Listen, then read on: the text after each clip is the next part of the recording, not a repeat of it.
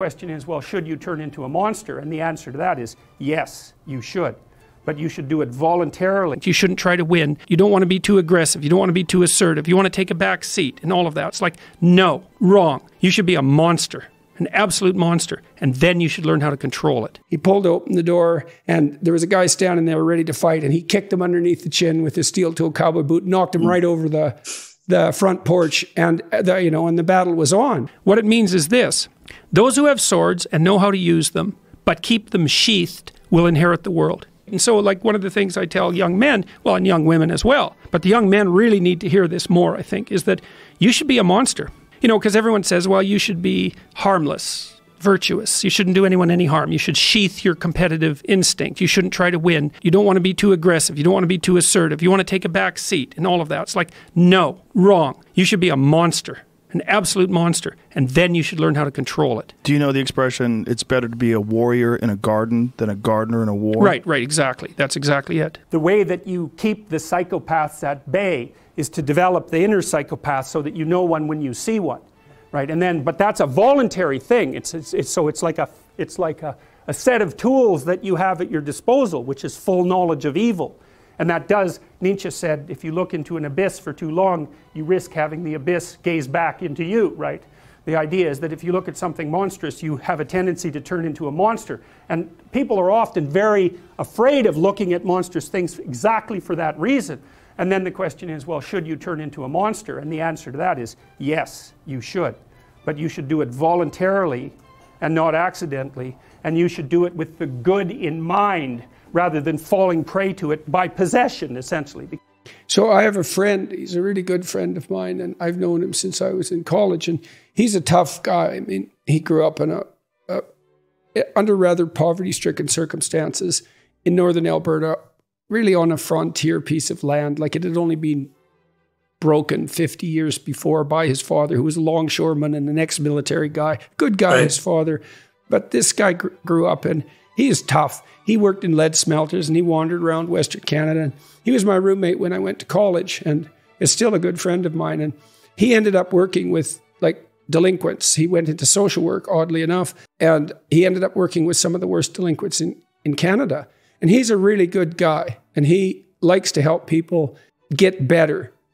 But he isn't naive at all. And then part of the reason that he was good at working with the delinquents was because there were no tricks they could get up to that he couldn't see right through. And that was partly because he had a real integrated shadow. I mean, I'll give you an example of him.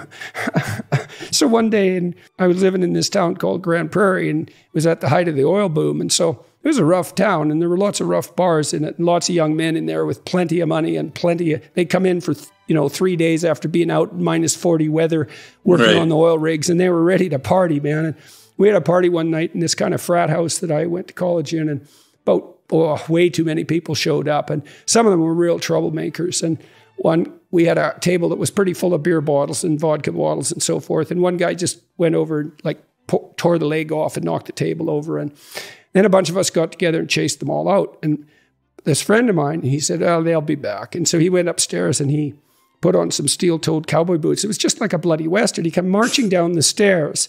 And just as he entered the living room, there was a big knock on the front door. It was these hooligans coming back to cause grief. And he just didn't break stride. He opened the door. He pulled open the door, and there was a guy standing there ready to fight. And he kicked him underneath the chin with his steel-toed cowboy boot, knocked him right over the front porch, and the battle was on. But that was exactly what he was like, And his shadow was integrated. He was a great roommate. He reciprocated everything. I always knew if I bought groceries one week, he'd buy it the next. Like, he was a straight shooter. You could trust him. He was not naive, man. And that made him able to deal with delinquents and to help them. So that's part of that integration of that shadow. Another client I worked with was having a hard time putting his kid to bed at night. And so we did the arithmetic. It's like, well, I'm fighting with my kid for 45 minutes a night trying to get him to go to bed. Okay, so let's analyze that. All right, so what does that mean? Well, it means that both of you end the day upset. That's not so good, because why would you want that? It means that you're spending 45 minutes fighting when you could spend 20 minutes doing something positive, like reading to him, say.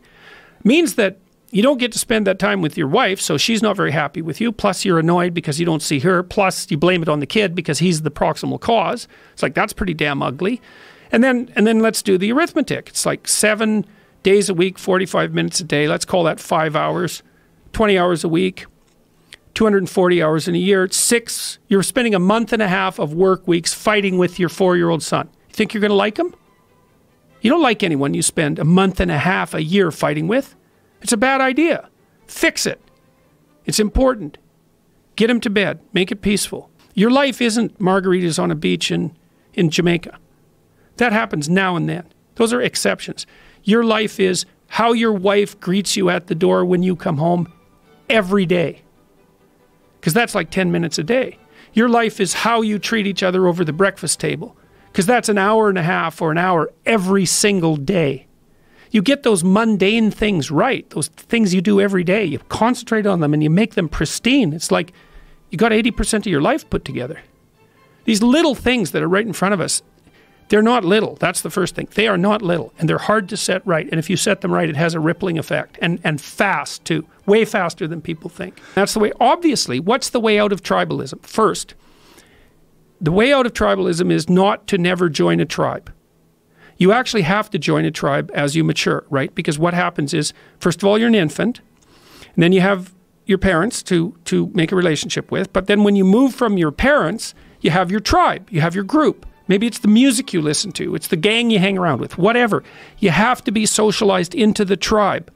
You have to, because otherwise you stay a dependent infant. Okay, but now you're socialized into the tribe. Well, is that where it ends? It's like, no. The next thing to do is differentiate yourself from the tribe while still knowing how to behave within the tribe. Well, that's the call to individualism. And that's, I think, what the West got right, is we figured that out. It's like, you're more than you have to be a member of a group, because otherwise you're not socialized. You're not good for anyone. You have to be able to play on a team, man. You have to have team loyalty. Okay, but that isn't where you should stop. You should take the next step and become a fully developed individual. And see, the problem with being just a group member is that it's the problem with conservatism. The group is a fixed entity. It has its rules and its regulations, and if you're a member, that's all you are. But the group can go badly wrong, so the group needs individuals to keep the group alive and revivified. So you have to become an individual so you can revivify the group. And that's the call in the West to heroism, essentially, to a noble way of living, is to develop yourself past your group identity so that you can reconfigure the game when that becomes necessary. First you're a child, then you're a member of a group, then you're an individual.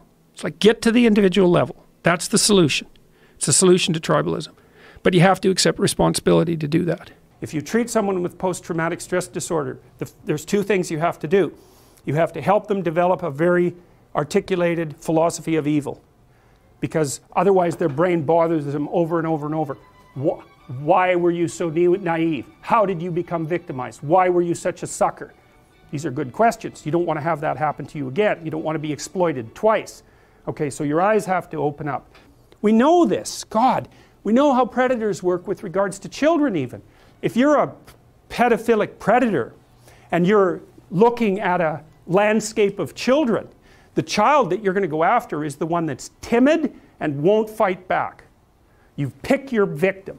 And predatory people in general are exactly like that, man. Because they're predators. They're not going to attack someone who's going to fight back. In fact, the issue is likely not to even come up. They're going to be looking for someone, one way or another, that cannot conceptualize what they are. And then, perfect. It's an open season, man. It's open season.